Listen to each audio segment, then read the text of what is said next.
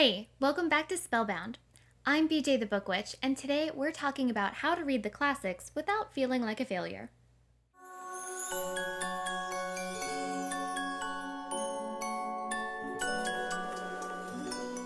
So we all know the classics.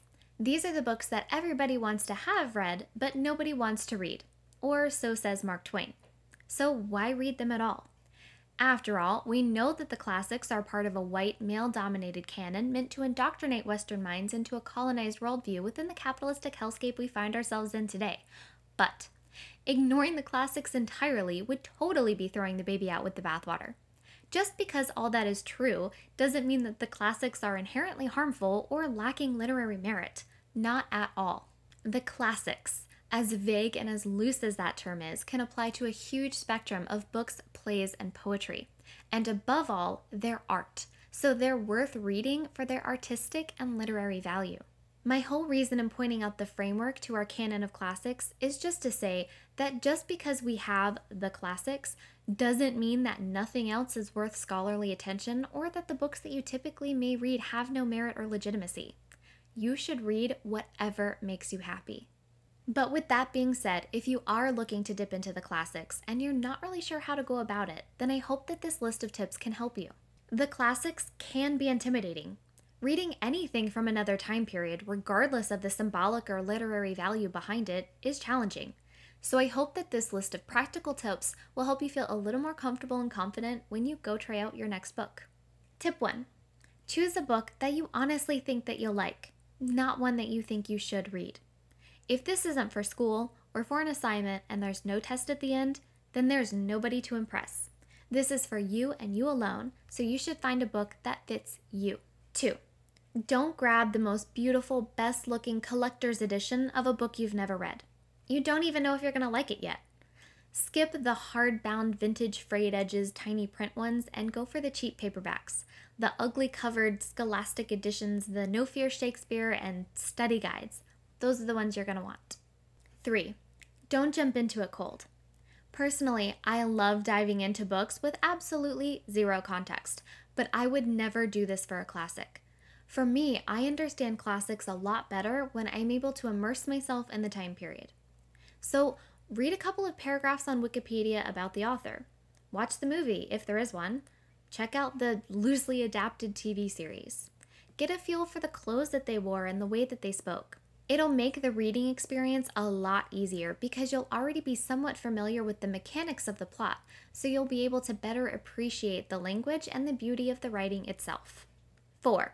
Be flexible with the medium. Nobody said it had to be the original official text. Try the graphic novel version, or listen to the audiobook. Pick up an illustrated or abridged children's book adaptation. There are no rules. Live your life. 5. Don't be afraid or embarrassed by reading aids. No Fear Shakespeare exists because the world needs it.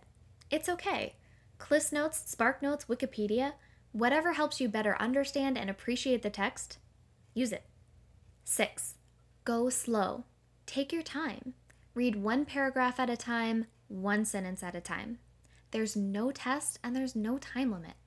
So really allow yourself to slow your normal reading pace and absorb the language. 7. Read aloud. The prose of older time periods has a rhythm that modern writing doesn't. And often, reading aloud can help you capture that rhythm and glide along.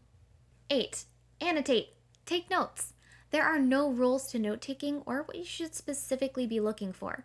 Do you really like that description of the flower? Underline it. Confused by that line of dialogue? Question mark it. Come back to it the next day or even look it up, but you'll retain more if you're actively engaged in the text. 9. Talk about it, or buddy read. Read it with a friend or talk about the book with someone who's already read it. You'll be able to see things through another reader's perspective, and that is so helpful when reading literature. And finally, have fun with it. If you find yourself struggling through a book because you find the author really boring, that's okay. Chances are they're probably really boring. I'm not saying there's no merit to their work, but they just might not be for you. Remember, reading should be fun, so if you're not having fun, just try another book. Here's a list of some of my personal favorite classics. Little Women by Louisa May Alcott. Treasure Island by Robert Louis Stevenson.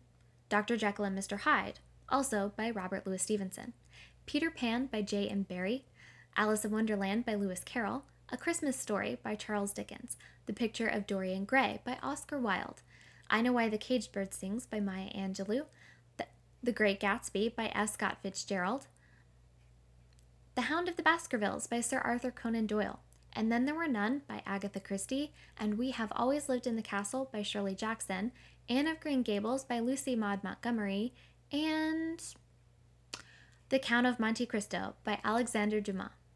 And please keep in mind that this list is primarily white American or English authors published within the last 150, 200 years or so. So this is not at all a comprehensive list of classics or even suggestions or recommendations. It's just the list of my personal favorite classics that I love to read multiple times. So that's it from me, but what about you? What are some of your favorite classics? And what time periods do you enjoy reading in? Do you have any tips for reading unfamiliar material? Let me know down in the comments. And thanks so much for sticking around. If you liked this video, give it a thumbs up. And if you loved it, hit subscribe. And of course, there is always Instagram. Either way, take care, and as always, happy reading.